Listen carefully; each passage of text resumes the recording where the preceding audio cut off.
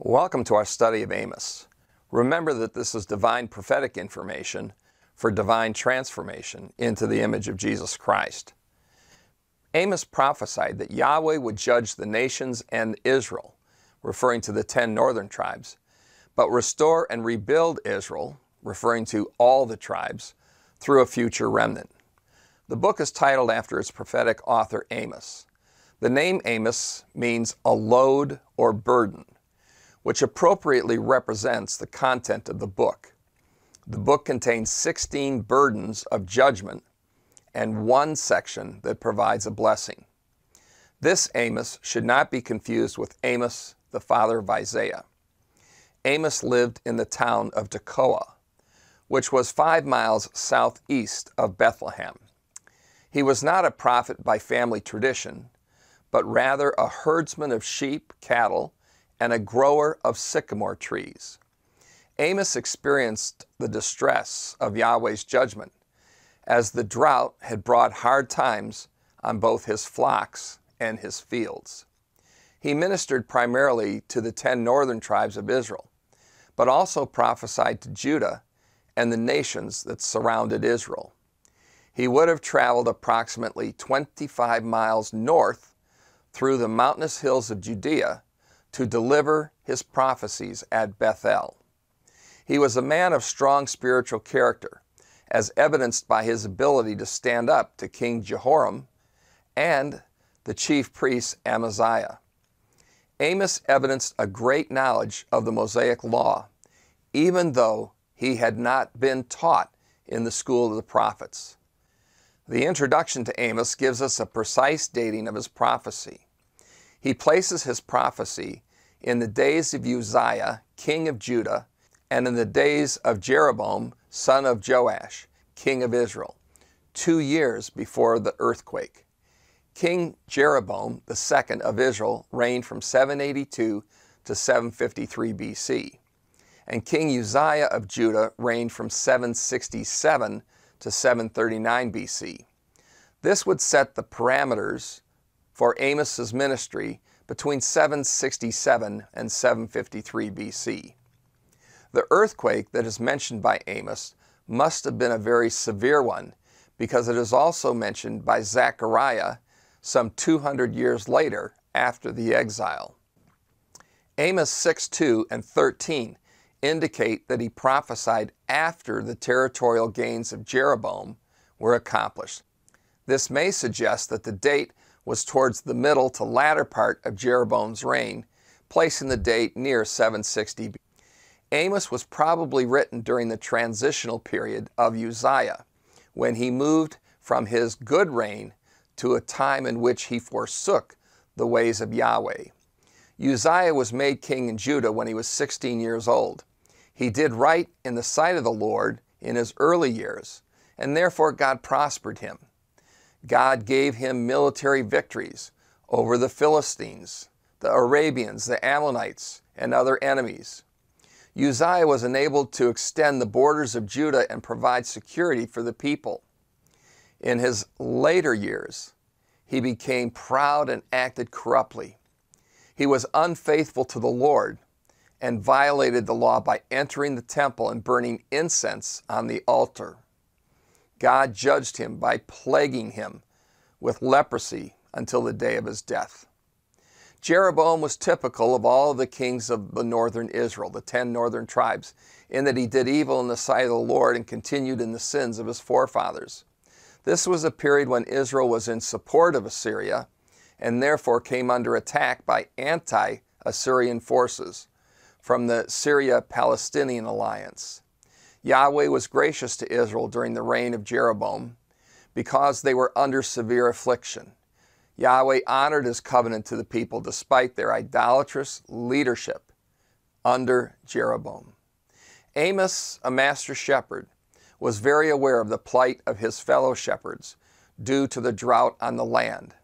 Yahweh's judgment included the withholding of rain. The land of Palestine, from the summit of Carmel in the north to the pasture lands of Tekoa in the south, was parched from intense heat and drought. Shepherds had to protect their flock from the roar of the lion, But now Yahweh roars in judgment and brings devastation on the land due to Israel's sins. The Lord roared in judgment from Jerusalem, his holy city, because of the idolatrous worship that had been established in Bethel, Gilgal, and Dan.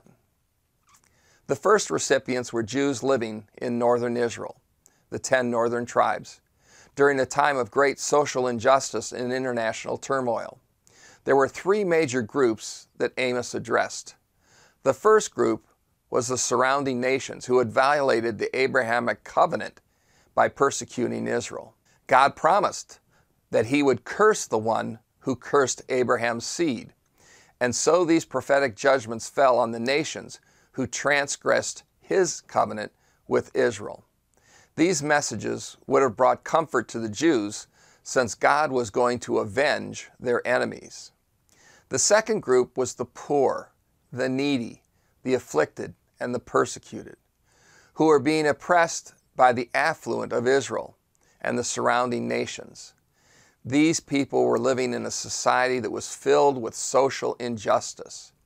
There were corrupt merchants, judges, rulers, and priests. The rich oppressed the destitute and extorted what little the poor possessed. The third group was the affluent of society, the upper class, who oppressed the poor. Amos condemned their wicked behavior and idolatrous practices and calls them to repent. The major argument for Amos is that Yahweh will judge the nations who persecute Israel and judge Israel for its idolatry, but restore and rebuild Israel through a future remnant. A major purpose was to encourage Israel to humble herself in national repentance so that Yahweh could deliver them from the oppression of their sin and enemies and restore the nation through a godly remnant. A key passage is Amos chapter 3, verses 1 and 2. It states, "Hear this word which the Lord has spoken against you, sons of Israel, against the entire family which he brought up from the land of Egypt. You only have I chosen among the families of the earth. Therefore I will punish you for all your iniquities." Some major themes are transgressions, useless worship and idolatry, retributive justice, the remnant restoration, material prosperity, and you will discover more as you read through Amos. An outline of Amos should be developed around the 16 burdens and the 1 blessing that are contained in the book. First, Amos receives visions concerning Israel's imminent judgment by Yahweh. Second, Yahweh will judge the nations of the earth because they persecuted Israel. This section contains at least 6 judgments on 6 nations. Yahweh will judge Judah because they rejected the law of the Lord. Yahweh will judge Israel because of their slave trade, immorality, and extortion of the poor. Israel depreciated God's goodness and impeded the spiritual life of the nation. Third, Yahweh will judge Israel because of her idolatry, pride, deceitfulness, and rejection of him. Yahweh will judge Israel because they have rejected the warning of his prophets. Yahweh will punish the affluent women of Samaria because they oppress the poor. Yahweh exhorts Israel that they must trust not in their own strength, but trust in him. Yahweh rejects their sacrifices and their festivals and demands justice and righteousness. The affluent people of Israel will go into captivity at the head of the exiles. Fourth, Yahweh will spare a remnant of Israel through his judgment. He will destroy the idolatry that exists in their midst. Fifth, Yahweh will judge Amaziah for hindering Amos's ministry. Now let's read Amos from the perspective of an original recipient. You have lived during a period of great prosperity and peace in the land of Israel. There has been stability, expansion, wealth, and social freedom. Many people have moved up to the wealthy class and built for themselves extensive homes and estates. At the same time, it seems that the poor have become poor, downtrodden. The rich have oppressed and even extorted the poor to increase their own fortunes. Your country has dominated the neighboring enemies, and your borders have been secure. Many religions have flourished, including the cult of Baal, which has dominated Israel in the north. The cult of Baal has brought temple prostitution, immorality, social injustice, and the degradation of the social structure of the land. There has been a slow erosion of the spiritual and social conscience of the nation, and now the attrition is impacting the future of the nation. The prophet Amos is calling the people to repent of their idolatry and social injustice. You must consider your ways in light of his word, his prediction about the coming judgment. You have been happy with wealth and affluence, but your soul has experienced a lack of joy, and it is in a state of poverty. Your affluence has come at the expense of privation of others. You know that you have compromised your spiritual life by associating and participating in idolatrous festivals.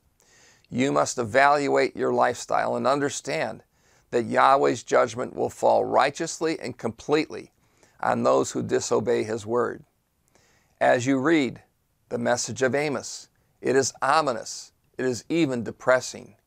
You read of Yahweh's holy and righteous judgments while you hope that it will end with a message of hope for the nations, for your country, for your people, because Yahweh's messianic deliverer will come, will return, and establish his kingdom and restore his people.